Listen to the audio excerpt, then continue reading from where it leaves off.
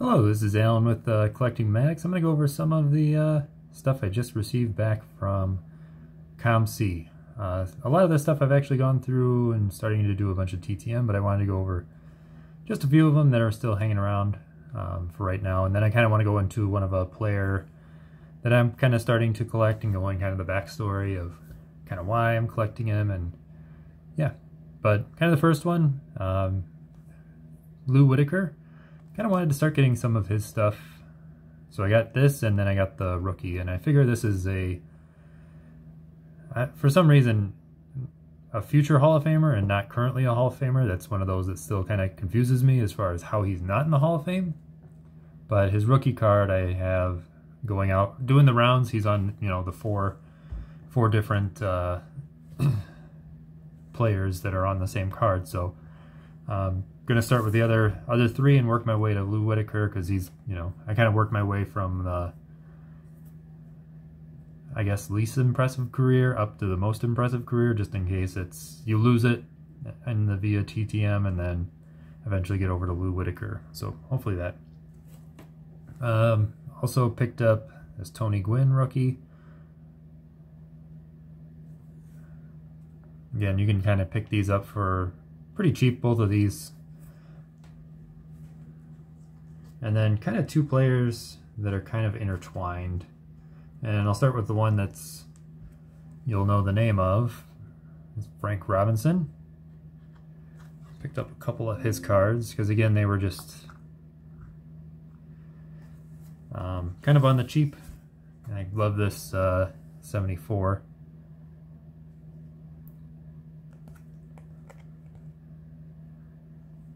Always like those 74s.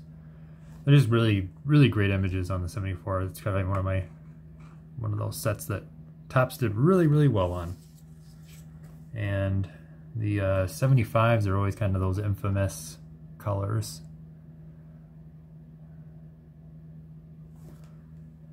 But really, really great. Really, really underrated player. Always enjoyed him. And the player that's kind of tied with him, or I guess the player that goes back into being associated with Frank Robinson, is more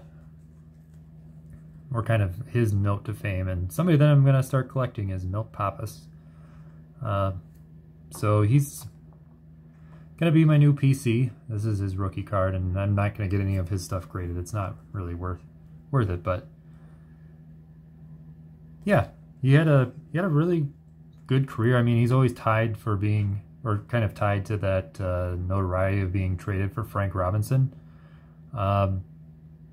because the Reds thought Frank Robinson was too old and was done for, but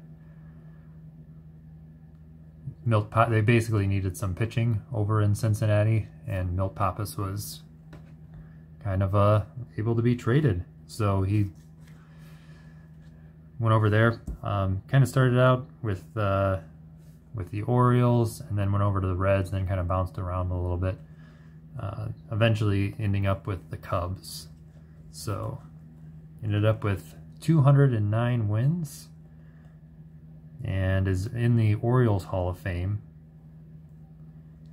and also threw a no-hitter in 1972 with the Cubs. So let's get into some more his cards and then kind of talk about it. But there's the 60. I got a couple of those now, and I had to pick up all the Cubbies cards that he had. So the 71, and then the infamous 72, which is just a, oops, super off center on back. Actually probably miscut more so than off center,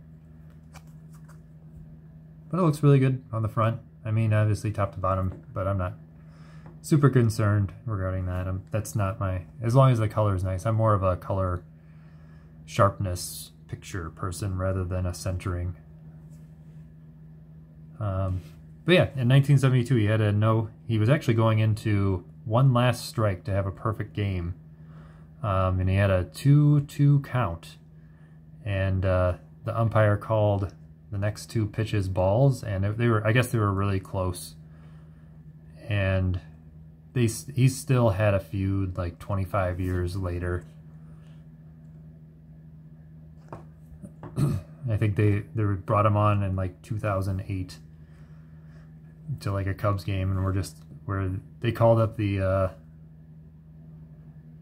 announcer, or the announcers called up the umpire, and Milt Pappas was there, and they were just yelling at each other like on air during this game. So kind of a funny situation where that was going on, because he was still pretty bitter about it. But kind of getting into that, I'm just kind of trying to collect some Greek heritage players.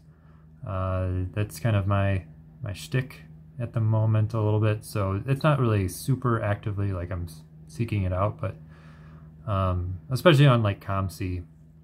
So kind of my thought is what I sent to COMC were essentially old basketball cards. I don't really collect basketball anymore, and don't really want to collect basketball anymore. I have no desire. I'm not super interested in the game too much anymore.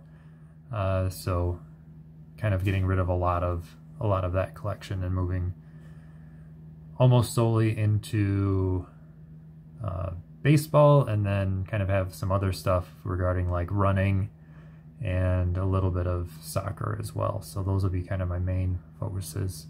Have almost zero football cards, with the exception of a couple autographs of people that are meaningful. But that's kind of where a little bit of collecting is at, and then a little bit about Milt Pappas. So definitely intertwined between the two. Obviously, Frank Robinson definitely had a Hall of Fame career, but I always feel like there's some, players that are out there that still just need to be collected, and kind of their stories just remembered.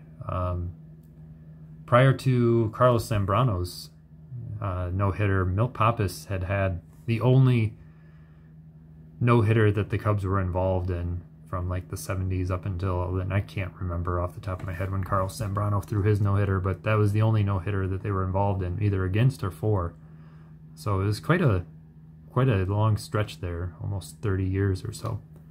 But yeah, these are just some of the pickups. I figured I'd show them off a little bit, and hopefully you enjoyed. Thanks. Bye.